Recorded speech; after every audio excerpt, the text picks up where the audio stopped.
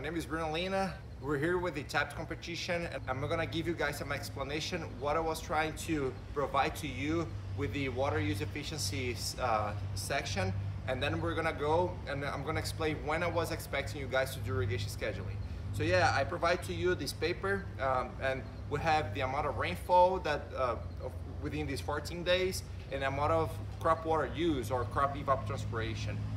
So what I was expecting is that you have 1 inch of water left in your soil to work with, and at some moment during this 14 days period, you want to apply water, and the amount of water you're going to apply every time is going to be 7,500. And the reason why 7,500 is just because of the pivot characteristics, that you can only apply that 7,500 every 3 days.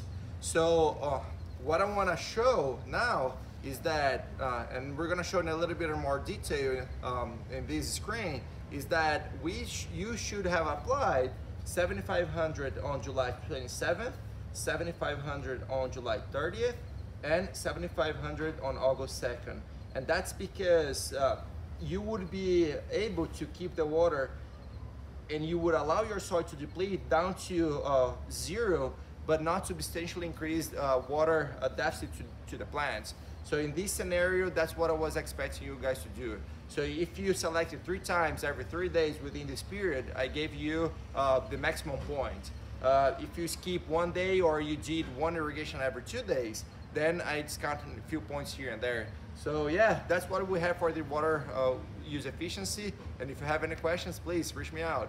Thank you.